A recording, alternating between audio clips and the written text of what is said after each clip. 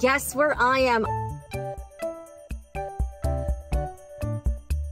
Hey everybody, Jen here with the Sewing Report. Right now, I am in the parking lot at JOANN's. I've been seeing all of your reports about what's happening on the ground at stores, and I needed to see firsthand what is really going on at JOANN Fabrics. I am in a shopping center. This is a very busy, popular suburban area. This is the same store I was at a few months ago, and it was a newly remodeled store, very nice inside. It's Saturday around noon. I imagine this is probably one of their busiest times, so we're going to go inside and see what exactly is happening. And yes, I am wearing a fanny pack. Oh yeah.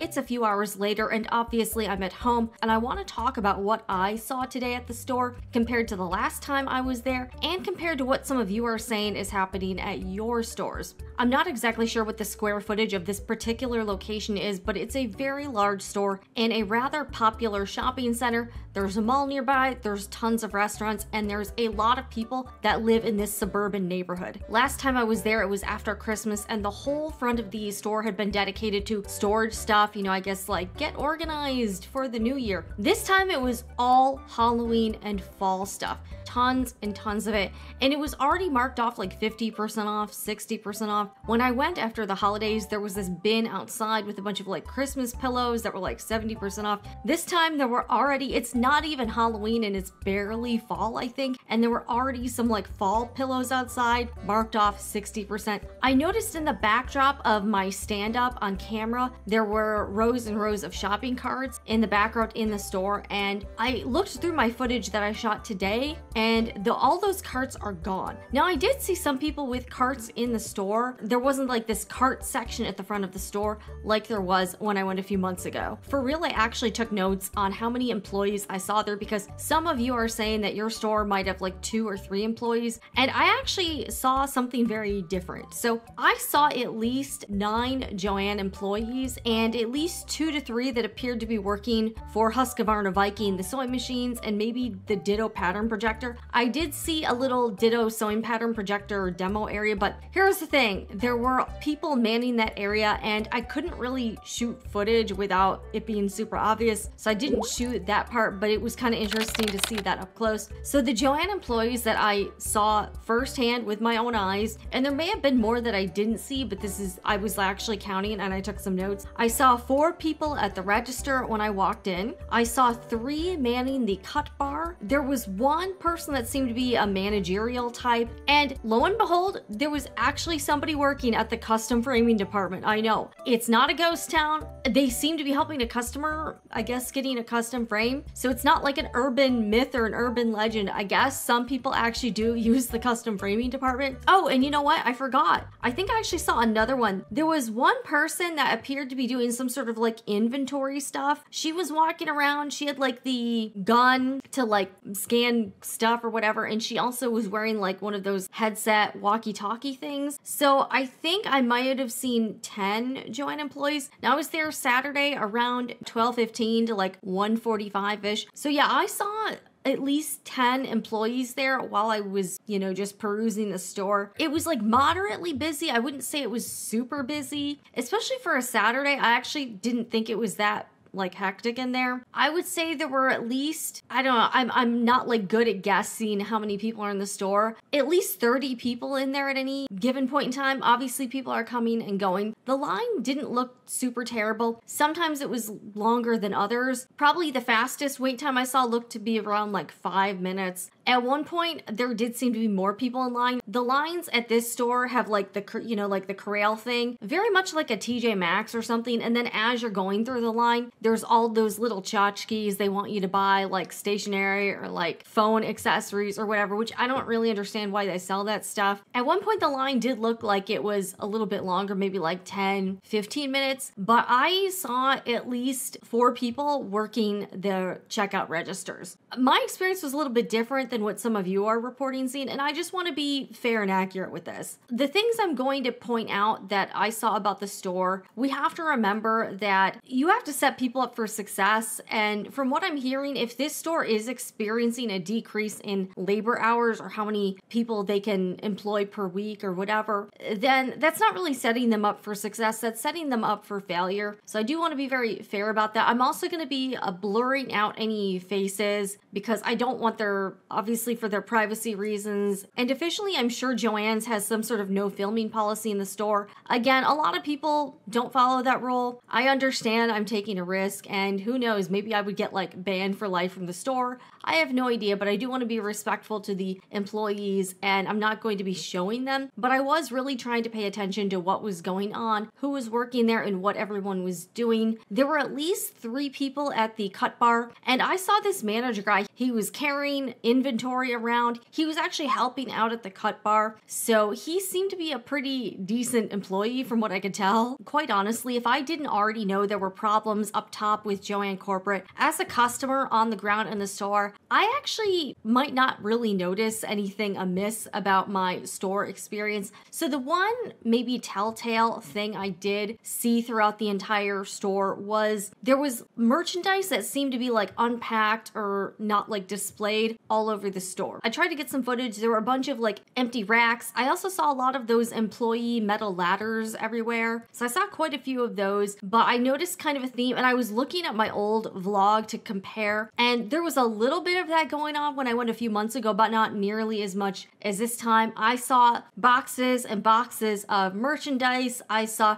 a lot of merchandise that was sort of in these plastic tubs that said like JOANN, property of JOANN's. And when I looked in the bins, some of them were like real random. Like it wasn't like it was all one item, but sometimes there was just like a bunch of rando stuff just sort of stuffed in there. So it kind of looks like inventory. I don't know if they're moving it in or moving it out, but a lot of it looked like merchandise that had been unloaded from the truck, but they had not put up and displayed. I also noticed that there were quite a few, probably more than before, shelves or racks that were empty or kind of near empty that hadn't been restocked yet. I don't know if that has something to do. I saw some employees on the JOANN subreddit. By the way, shout out to r/JOANN Fabrics. Really appreciate everything you guys are sharing there. But people were saying they have to do these like planograms. I guess those are like how you display stuff in, on the shelves or on the display stands, whatever. That's what it seems like. Correct me if I'm wrong. I might be wrong. But I noticed a lot of merchandise that was not yet put away. It was sort of like in various staging areas, boxes on the floor. I saw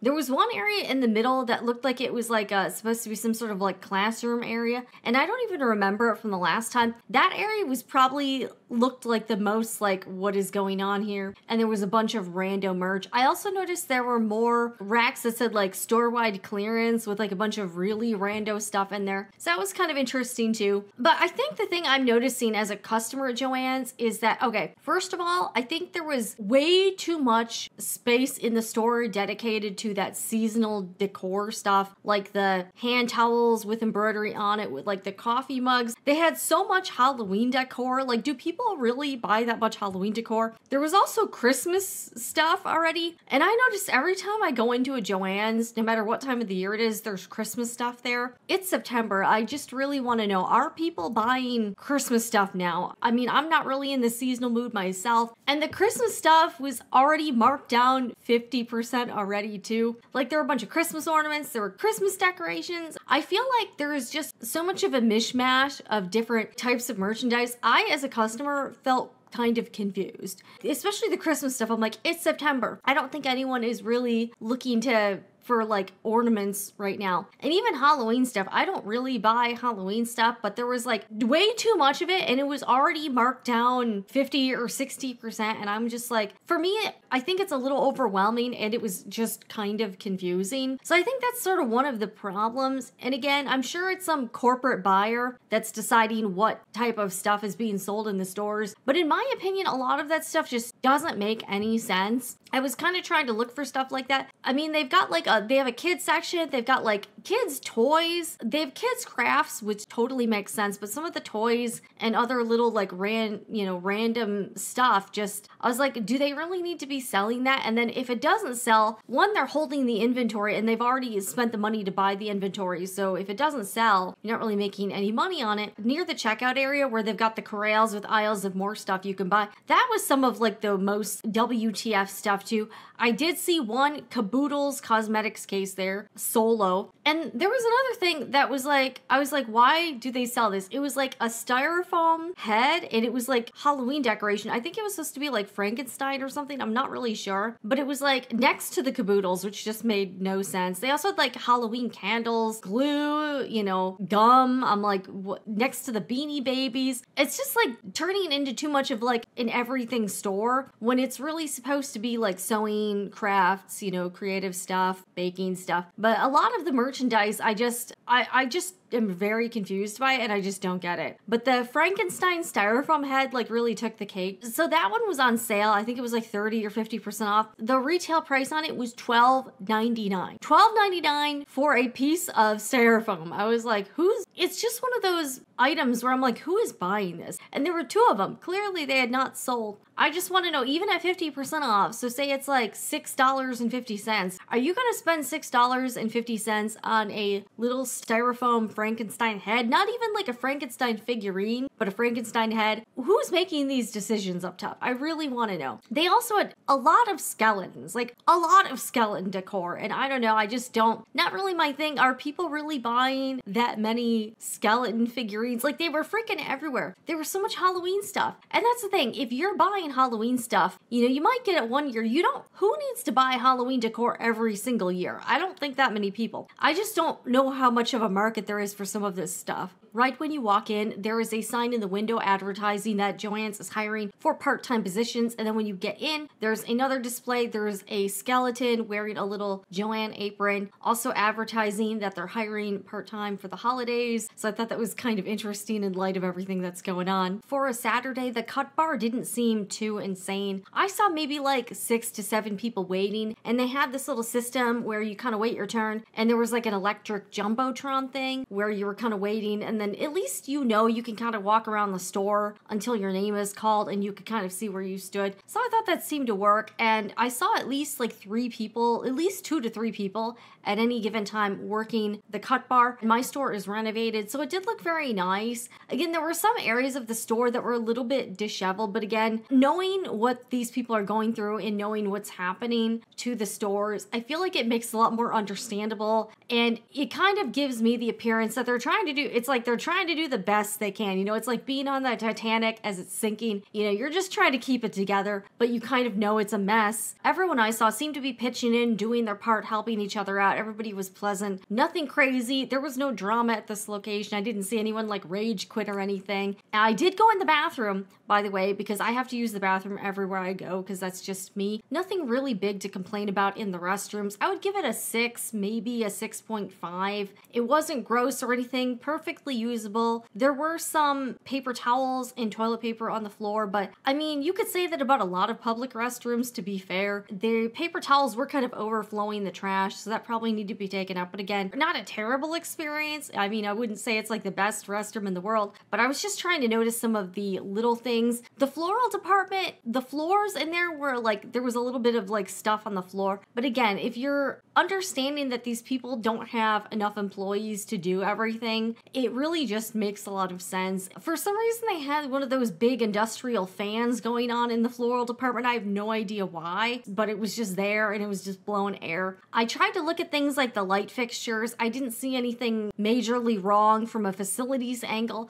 There was air conditioning in this location and I'm in Florida, so if there was no AC, I would definitely notice. All the lights seemed to be on and everything. When I walked through the fabric department, it actually seemed to be some of the stuff I saw the last time I was there, but they had some new stuff towards the front of the store. There was this really nice Badgley Mishka display, and I guess now they're selling branded Badgley Mishka like special occasion fabric. They also had some kind of cute little accessories like earrings or like headpieces and stuff. So definitely catering towards like the wedding, formal wear type of customers. They had a lot of Halloween fabrics, stuff for cosplay. I did notice all of the novelty fleece prints. They had a lot of that. I would say this about the fabric though, a lot of it seems like super taste specific. Some of the prints and some of the fabrics, I would say don't really have like a wide appeal. It's like, this is maybe for like 2 people. So I'm kind of wondering how the fabric sells because it is like very, very, very niche fabric and it's not stuff that everybody would like. It's like, oh, here's some purple faux fur or something, you know, that sort of thing. Very specific licensed character fabric. And they had like University of Florida fabric, Florida State University fabric. Again, tons and tons of fleece. I did notice they had some like athleisure wear type fabric. I tried to kind of see what they have. Some of the bolts were like kind of like out of place or whatever. Just judging